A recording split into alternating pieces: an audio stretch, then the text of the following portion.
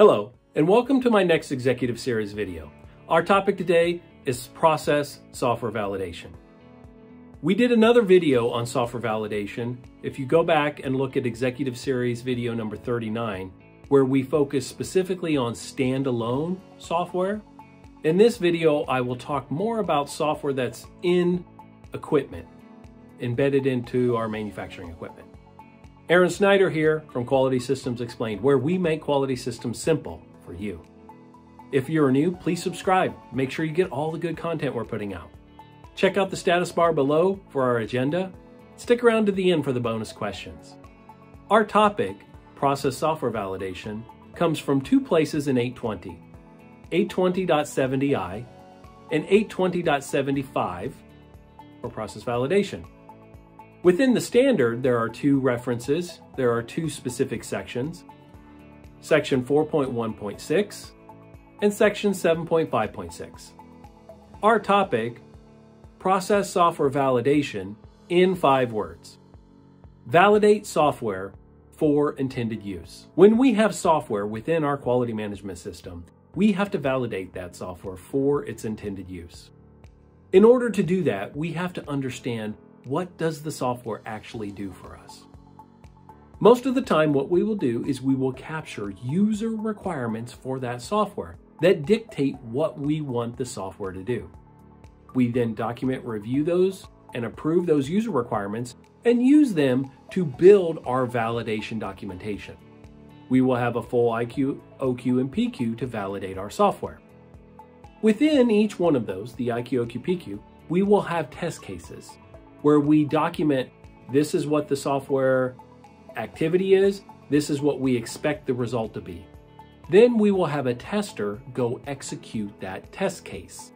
And they'll go do the function inside the software, they'll get a result, and they'll document the result. And what we want to see is that the actual expected result matches the actual result. For more information on software validation, please check out AAMI TIR 36. Very, very good. If you want a little bit more, you can check out AAMI TIR 80002-2 2017. Both very good documents for software validation.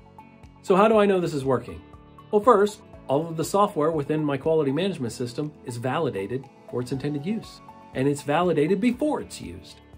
Second, I have user requirements that are documented for my software.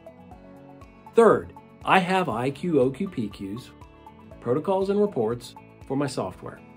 And then finally, I manage my software through the change management system and I maintain that software moving forward. So how do I know it's not working? First, I have software in my quality system that's not validated. Second, my validation is incomplete. Either I don't have enough test cases, I'm not testing all of my functionality, or I'm only looking at a small subset of the functions within my software. I'm not fully validating all of the different activities my software will do for me. And then finally, I don't maintain that software. So over time, changes are made and now my validation status is called into question. But also, if I don't maintain the software, take some larger level software like TrackWise or Master Control, there will come a time to when my software is no longer supported by the original company. So I need to have a maintenance program where at least once a year, once every 2 years, I'm updating my software and revalidating it. If I don't maintain it, I will get into an unsupported state, and then that will severely affect my ability to fulfill the quality system requirements. And now for the bonus questions. Do we follow a software development lifecycle? Second, do we have a list of all the software within our quality system? And then third, do we have any spreadsheets that we use that do calculations for us, have macros in them, or are communicating with other systems, sending and receiving data? Thank you for watching. Please like, subscribe, share, and comment.